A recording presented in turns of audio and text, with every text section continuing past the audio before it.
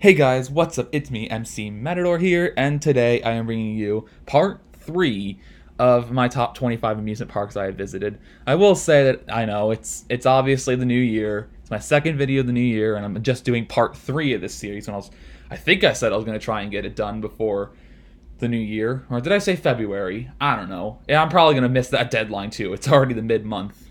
I'm back at university now, so I'm just starting my second semester. It's definitely going to be a wild one, so not sure if that's going to intervene in my videos, or it most certainly will, I just don't know how. And let's get right into it. Number 15 is Kentucky Kingdom in Louisville, Kentucky, with a whopping 5 coasters that I rode when I visited the park just this past August 2019. Or sorry, it was July.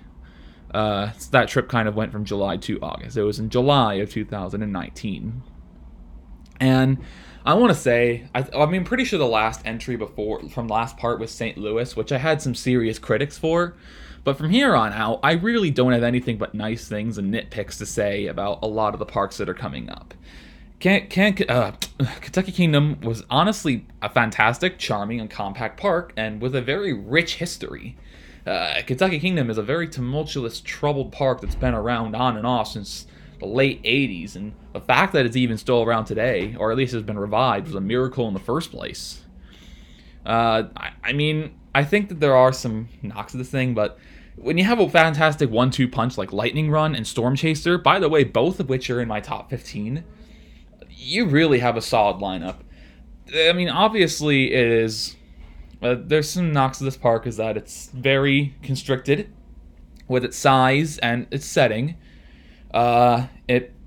It really limits itself. It doesn't have a lot of room to expand, and they already have a very convoluted layout because they're in the middle of metropolitan Louisville, Kentucky, right next to the airport, basically, just off of a road. Like, you can see the city all around you, and it really can't expand that far. It really prevents it from being a major U.S. park. It just ends up being more of a small park, kind of local family feel type of thing. This is remedied, though, by the classic, famous Tri-Park Ohio River Tour, where people, because the parks are within like 3 or 4 hours of each other, all 3 of them go to Holiday World, Kentucky Kingdom, and Kings Island, all along the Ohio River in the same trip. Like, these parks are ridiculously close together. There's no reason, like, if you're doing a road trip, there's no reason to do one when you can do all 3. I have no reason not to visit this park, there's no reason to not visit this park, especially as a coaster enthusiast. And I'm also well aware that they do plenty of things for coaster enthusiasts as well.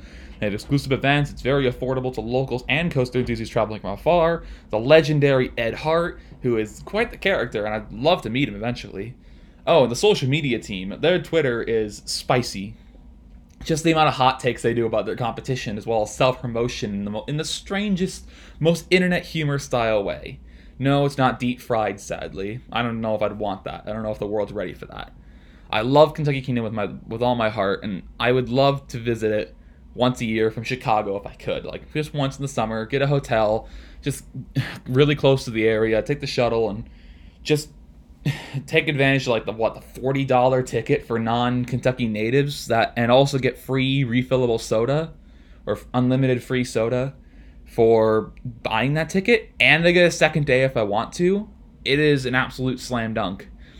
And the park wasn't very busy. I went on a Saturday, I believe.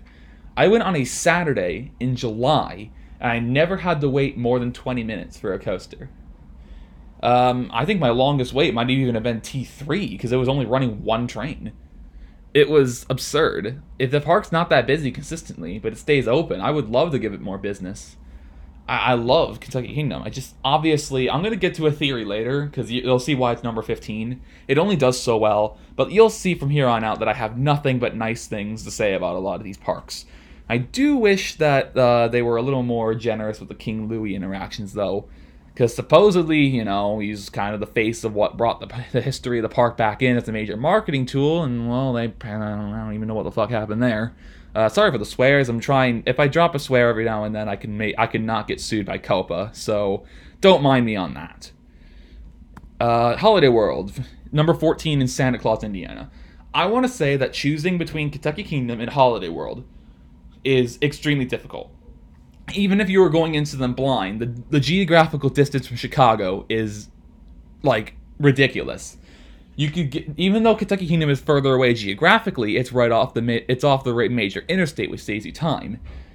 Going to Holiday World takes about the same amount of time, despite it being closer, because you have to take the state roads instead of the interstates. There's no interstate that runs directly through Santa Claus. Both parks are token, small Midwestern amusement parks. They heavily compete with each other. They both cater to the public and coaster enthusiasts more so than any other park, or most other parks. And they both have really sizable dry parks and water parks. They directly compete with each other. They're really close to each other, like probably not even 2 hours from apart. But in the end, Holiday World will win for me by a slim margin. Like, this thing was very close to being number 15, but instead it beats out Kentucky Kingdom and gets number 14. The benefits just for going to the park is absurd. Even if you don't ride anything, it's pretty cheap tickets. You get free parking, which is a pretty sizable lot. You get free soda, Pepsi products, unlimited free soda, unlimited free sunscreen, not like you're going to use more than what you need to cover your body a couple times if you're staying there all day. And the lockers, the food, especially since I had to use a locker for the water park, like 3 people's stuff fit in one locker, and it was $10 for the whole day. That's not bad. I think really my major conflict for this park comes from the coaster lineup, which is, for a coaster enthusiast, is one of the most important parts to drive a reason to go to a park. If a park doesn't have a good lineup, there's not, and if it's especially as out of the way off the major beaten path as Holiday World is, they wouldn't have a reason to go. Of course, the coasters there are still good. Voyage, Thunderbird, Legend, and Raven are all solid rides. I mean, one's good, one's overrated, one's underrated, and then you have the best waiting coaster in America by a slim margin. Because waiting coasters can only be so good, and they never really break through because they're waiting coasters. And I'll let you figure out what the categories for good, overrated, and underrated are. It doesn't have the diversity of Kentucky Kingdom's lineup. The lineup is very lopsided to wooden coasters and then just a random steel coaster, because that was the first one they built. And they have 3 water coasters, so they can flex on people by saying, hey, we have 3 water coasters. And I have yet to reveal my 2019 list standings, but I'll tell you that Kentucky Kingdom definitely had a run for this thing, because Storm Chaser and Lightning Run combined are better than Holiday World's entire lineup. If you don't look at the coasters and look more at the ambiance, Holiday World puts a lot more attention into landscaping, theming, character interactions, and entertainment, making Kentucky Kingdom feel pretty bare bones. It almost feels like a Six Flags park to Holiday World feeling like a Busch Gardens park. Maybe not that drastic, but Holiday World cares a lot about the stuff regarding ambiance and just the smaller things, and it really gives Holiday World a slight edge in my book. It's just, Holiday World also has Hollywood Nights, which I've heard is an absolutely fantastic event that I really want to do when I maybe get in my 20s. I don't have the means to do it right now, and I'm not sure if I want to try and compete with that, but I really want to try a Hollywood night at one point. So I'll definitely tell you if I'm going to do it. It might be a while. I don't even know if my channel will be a thing at that point, but that's not the conversation right now, is it? Number 13 is Six Flags New England. Now, you might be wondering why I'm putting Six Flags New England, a middle-of-the-road Six Flags park with all the reputation attached to Six Flags as it does, over 2 legendary token Midwestern parks in Kentucky Kingdom and Holiday World. I like to think that I'm a sports fan, I like sports, and I like sports satire more than the next guy. And I like to relate the amusement park business to the salary cap, the non-existent salary cap of the MLB. You have things called the small market and the major market. The small market teams are like your Cincinnati Reds or Kansas City Royals. Or maybe your Oakland A's because of the whole Moneyball thing. They could be smart, strategic, charismatic, and all efficient, and do all sorts of things to try and be competitive. But they just can't outgun the major market teams. The Yankees, the Cubs, the Red Sox, the Braves, if you want to go that way, the Cardinals, the Dodgers, because those major market teams have more money. They have more land, they have more corporate support.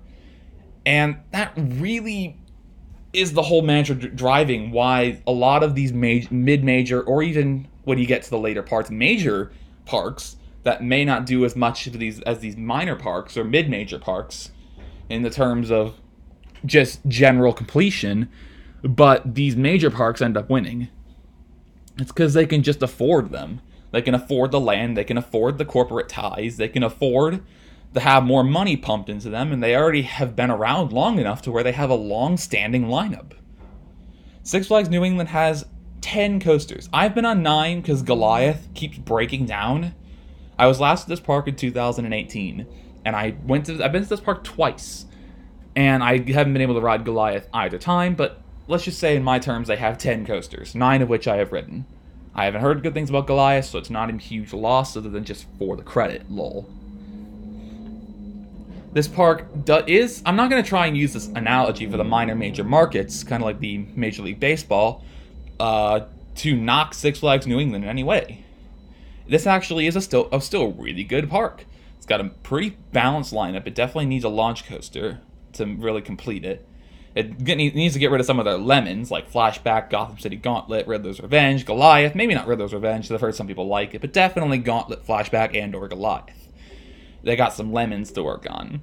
But their 1-2 punch in Wicked Cyclone and Superman are just, it's something to really go ahead and visit. It's one of the largest parks in the entire New England region, if not the largest park. I have family who lives in Boston, so going from Boston to Springfield is just like a travel to the Great America at my end. It's not really that much longer. So, there's a lot of reason for me to go there so often.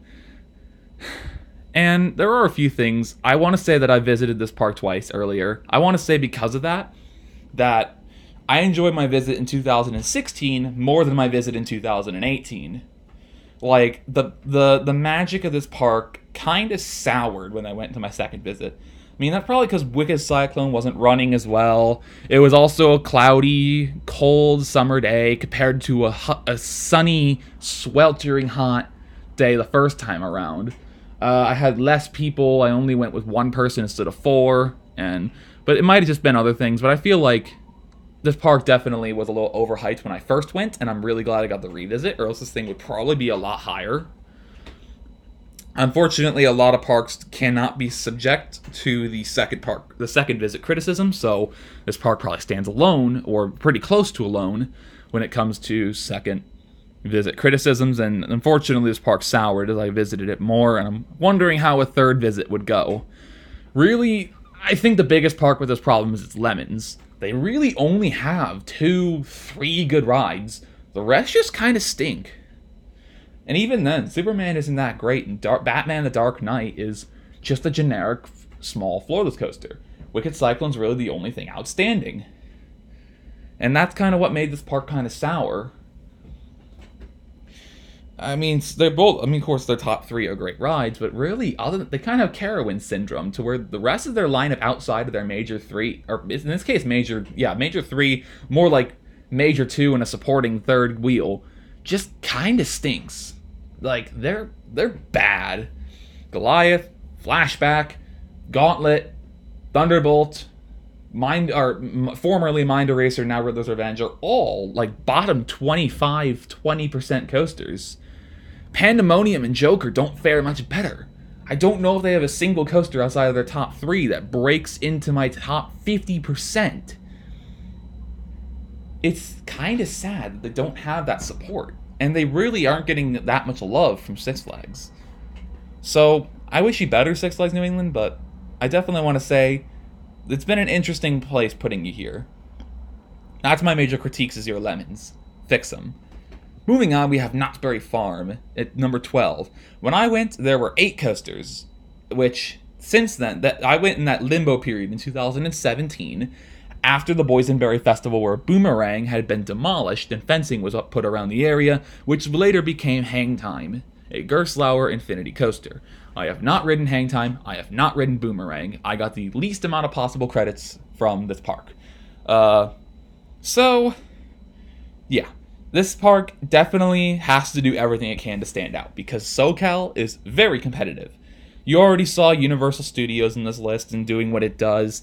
I have not been to Disneyland in Anaheim, but that also is a very popular area. I mean, it's obviously very popular because it's Disney. You'll see Magic Mountain later in a different part. Spoiler alert: Magic Mountain is better than Knott's Berry Farm, but you'll see by how much. I think that Knott's Berry Farm has a really nice blend of coasters, flats, entertainment, and amenities, as well as some really charming parts for locals. Good reasons to keep coming back to this park several times annually. The Boysenberry Festival, and the Not Scary Farm, which is absolutely legendary among horror enthusiasts, which is not my cup of tea. I like watching that crap from the sidelines, but just because the art of making a haunted house fascinates me, but that's not my cup of tea. Knott's Berry Farm has a lot of things going locally, but I'm going off just my experience as well as some of the things that have developed after my experience in terms of, the permanents, as I like to call them, like hang time. The major problems with this park are, first, overcrowding. This place is nuts when it comes to people. I'm not sure if I can find any point in the season, especially that I'd be able to reasonably go, that is not absurdly busy. I went on a Monday, a scorching hot Monday in July. It wasn't a holiday. It was just a random ordinary Monday, and everything had over 30-minute waits. Except for, the obsolete stuff. Even Ghost Rider had 30-minute waits. And forget Ghost Rider. Ghost Rider was 2 hours all day long. I could not catch a break with that. So that was interesting. And Ghost Rider and Accelerator are their best rides. Of course, they have some really good supporting rides. Sierra Sidewinder is super underrated. Silver Bullet is a really solid addition. Old Monty is legendary for what it does. And then Jaguar, Pony Express, and Coast Rider exist. And Hang Time was also really good, too, in their top 4, if I were able to ride it.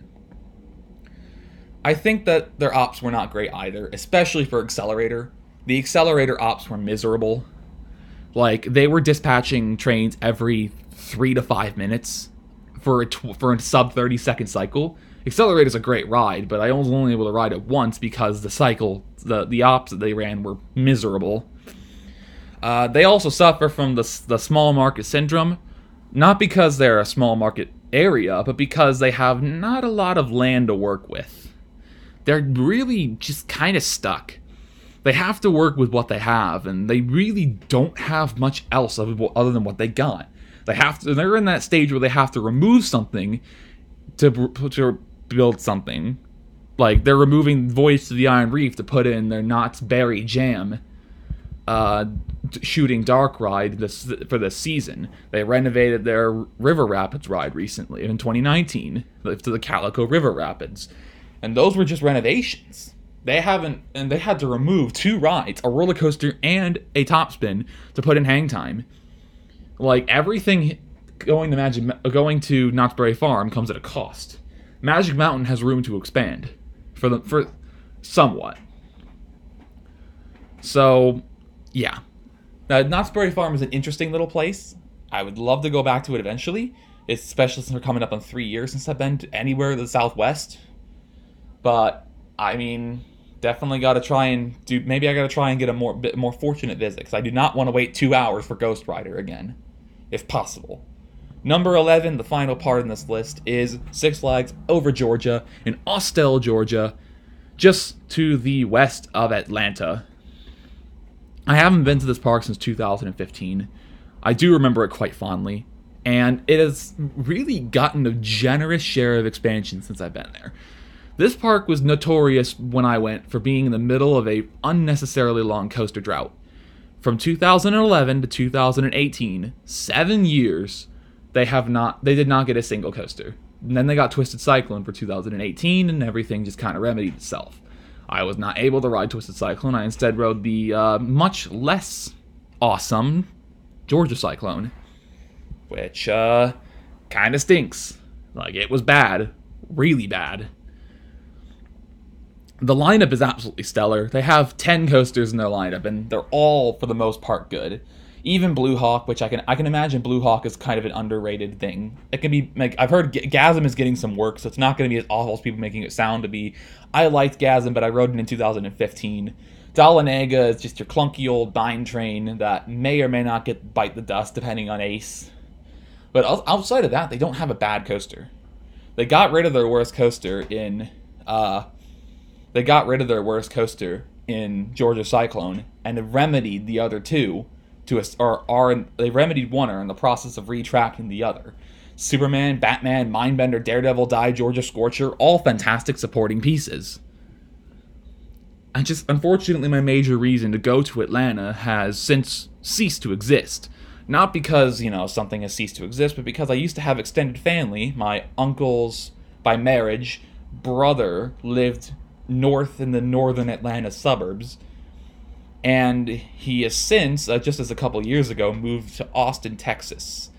So if I need a place to stay with family, or at least to go see them to justify going to over Georgia for fun, I don't have that reason anymore, and I don't know where Austin is in proximity to other family joints, but Texas is a lot harder to get to than Georgia for us here Chicagoans. Just from the Midwest as a whole, unless you're like in Missouri. So, I really do wish Six Flags would invest a little more into here as well. Like, 2019 was pretty good that they got a giant discovery. In 2020, they're demolishing an old, pretty admittedly ugly theater to put in a Zamperla, Endeavor, and Scrambler. I'm not sure where they're getting the Scrambler from, but they're getting a Scrambler, which is pretty good. They have a nice pocket of rides over there in Gotham City. Goliath and Twisted Cyclone are an absolutely fantastic top two. I haven't been on Twisted Cyclone, but I've been on Goliath, and Goliath is awesome. I just wish that they would, like I said, invest more into here. I'd love to come back. Maybe with my newfound privileges, if I gather friends, if I go on spring break at university and maybe fly to Atlanta. Atlanta's a huge airport, so tickets won't cost that much. Especially if I go during a non-peak time. We'll see. I'd love to get here eventually, even if it's on my own dime. But that will wrap up my list. So, I hope you guys enjoyed the video. Feel free to like, comment, or subscription. I hope you guys have a great insert unit of time here. For those who are in school, or just starting school up again, or have been in school for like their second week, I hope you guys get to the semester, or the rest of the year, just fine. If not just fine, amazingly. Everything's so awesome, things are flying everywhere. And, as always, I wish you guys peace.